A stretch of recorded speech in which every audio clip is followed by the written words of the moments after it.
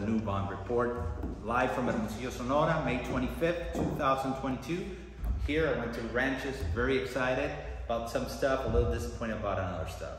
First, bad news, cotton candy, really delayed. Delayed more than ever. Sadly, at Bloom, everything came at different times. We're gonna be harvesting cotton candy for like 6 or 7 passes. Our commitment to quality, to the consumer, to the brand itself, and what Grupo Alta and Divine Flavor mean is we're not gonna harvest any cotton candy that is subpar in flavor.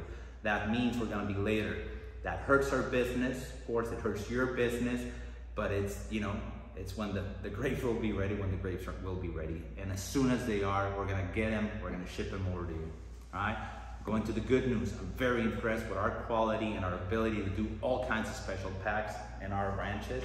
We're doing a bunch of tricolors, bicolors. Today is literally the first day that a Mexican grape is packed in a top seal on some candy snaps. So very cool stuff coming.